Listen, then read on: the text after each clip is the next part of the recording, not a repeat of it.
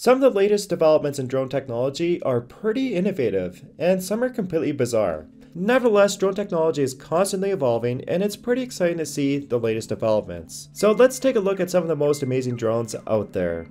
Beginning at number 7, the Samara auto-rotating wings. The saw is something you don't want to mess with. It's basically a hub which can separate into smaller pieces.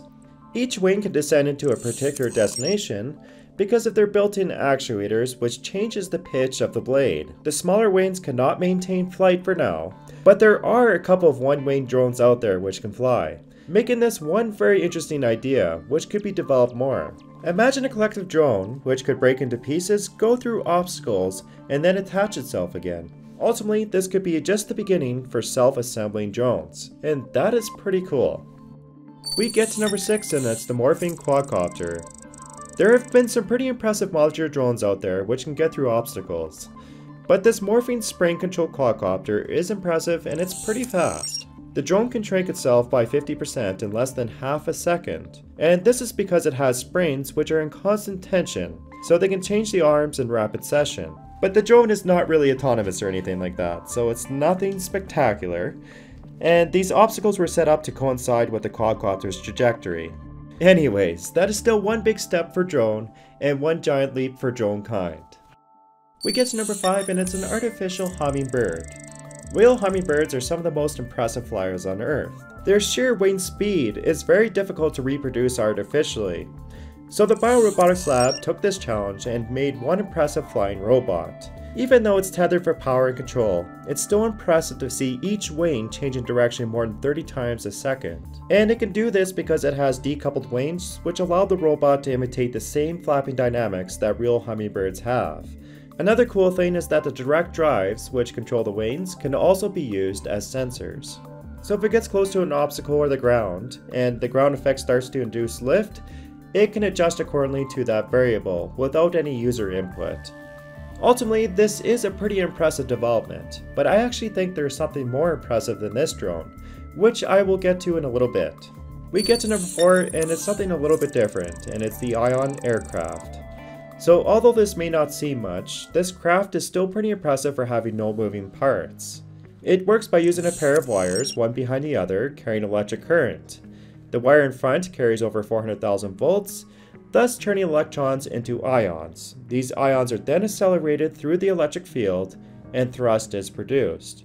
But since we are covering ion crafts, you should check out Ethan's self-contained ion-powered aircraft. And this one's really neat, because it has an onboard power supply, and it's the first Ionic craft to actually be able to do this. And I don't know, maybe it's just me, but I find this really amazing, and it just kind of makes me question why bigger companies are not working on this type of technology. But maybe we'll save that topic for another video. Now we get to something really interesting, and it's the Magma. You may have heard me talk about this particular drone before, and it relies less on mechanical systems and results in a lighter, more efficient aircraft. This is thanks to its fluidic thrust vectoring, and this basically works by using additional air in the exhaust nozzle to direct the main engine thrust. The Magma can already roll and pitch with this prototype design, and it could one day eliminate rudders and flaps in certain applications. Once again, let's hope that this project keeps moving forward with more demonstrators, because it's actually one of the more impressive things out there. Now we reach number 2, and it's the ADIFO. One of the most impressive drones looks like a bit of a flying saucer, and even though it has no anti-gravity properties, it's still an intriguing prototype.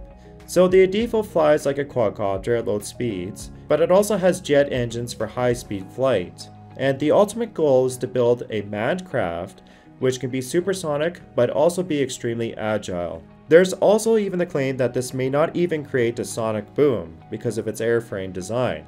But regardless, to develop this program further would likely be very expensive. Nevertheless, the all-directional flying object could be a glimpse of the future, and this is definitely an aircraft to follow. We get to the great number 1, and it's the Delphi Nimble. This is kind of like an improvement of Caltech's Bat drone, which was released a few years back.